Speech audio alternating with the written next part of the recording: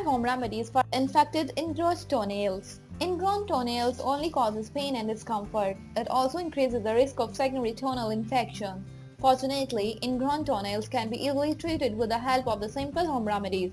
By taking appropriate care of the affected toe in the early stages, when the symptoms are mild, not only helps in providing the fast relief, but also help in preventing the further complications. To get rid of the ingrown toenails fast, you can rely on the following home remedies. Number 1 is turmeric. They can usually used only turmeric to get relief of the ingrown toenail discomfort, such as pain, swelling, and inflammation. The compound curcumin in turmeric has antiseptic, anti-inflammatory, and pain-relieving ability. Make a paste of a half teaspoon of the turmeric powder and a little mustard oil. Smear the paste all over the affected area and cover it with a bandage. Repeat 2 to 3 times daily for several days. Alternatively, apply antibiotic cream containing curcumin on the tender area and bandage the tube. Reapply for 2 to 3 times daily. Also boil 1 teaspoon of the turmeric in a glass of milk. Drink it twice daily to reduce the pain and speed up the healing process.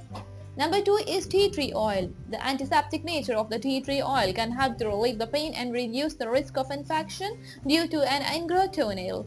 Put 1 to 2 drops of the tea tree oil in 1 tablespoon of any carrier oil such as olive or coconut oil. Apply it on the ingrown toenails and cover it with a bandage. Do this 3 times daily until you are satisfied with the results. And do this along with the tea tree oil, lavender oil, or arpeggio essential oil can also be used. If an irritation occurs after applying the essential oil, stop using it.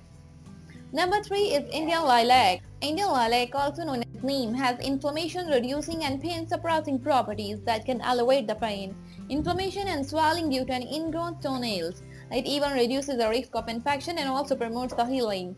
Boil a handful of neem leaves in 4 cups of the water, strain and allow it to cool down a bit. Soak the affected toenail in this solution for 10 to 15 minutes. Make solution dry in the area throughoutly and repeat twice daily. Also, before going to bed, apply neem oil on the affected area and leave it overnight. Do this daily. Number 4 is trim correctly.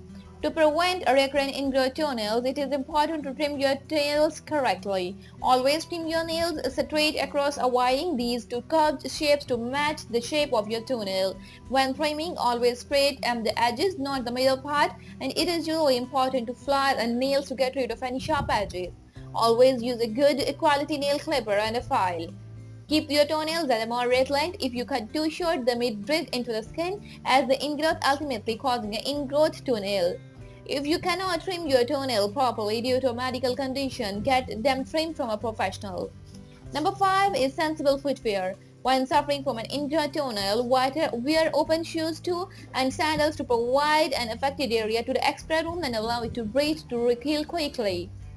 For wet ingrown toenails, consider wearing sensible footwears. And the reasoning behind the painful nail problem is wearing a poorly fitting and tight footwear. Shoes that place too much pressure on the toenails can cause the nail to grow over it and surrounding the tissue.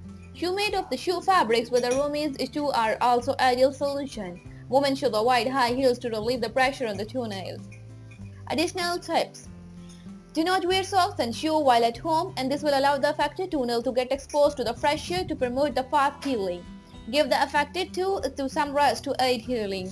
Expect some poking while keep your head and your feet dry as much as possible. Take care of your feet properly and trim your nails straight across regularly to prevent such problems. Maintain proper foot hygiene by washing your feet regularly and dry them throughoutly.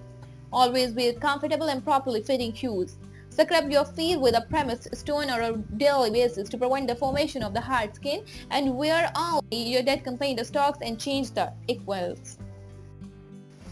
Inspect the affected area carefully for the signs of infection such as redness, increased pain, swelling, and drainage of the path.